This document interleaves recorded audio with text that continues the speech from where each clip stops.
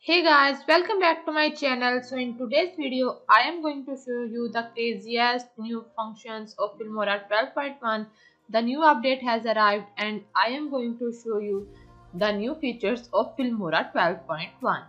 So in the Filmora 12.1, you first need to update your Filmora version and then you are going to enjoy their latest updates.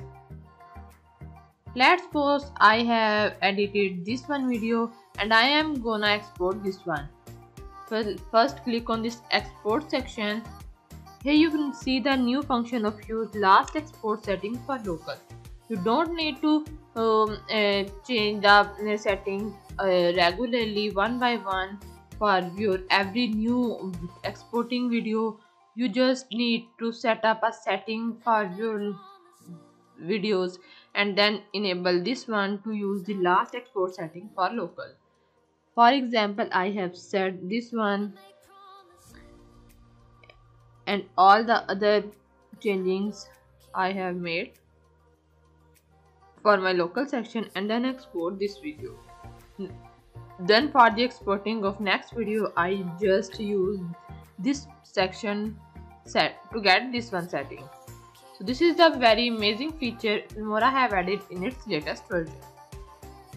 The next function is in its transition section. Click on this transition section and then apply a transition here. I have added this transition here. Here is the new function of copy and paste the transition. You can paste transition to any of your desired part and just copy and paste it. This transition have added in my two of videos which I have selected. The third new amazing feature is of this icon. You can get audio quick split mode and audio stretch mode in one section here. You don't need to go separately for quick split mode and audio stretch mode. Just click on it and choose your desired one. The other setting is that you can easily add subtitle here and you can get the shadow of your subtitles here.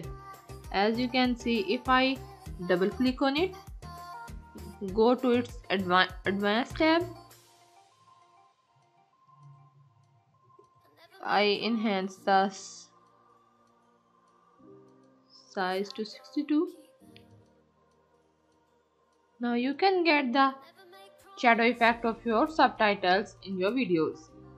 So these are the Filmora 12.1 new updates. These are the new coolest features and the amazing features of Filmora 12.1 which I have told you all in the video. So hope you guys enjoyed the video. If you really like the video, hit the like button, comment down below if you have any question. Thank you so much for watching and I will see you in the next one.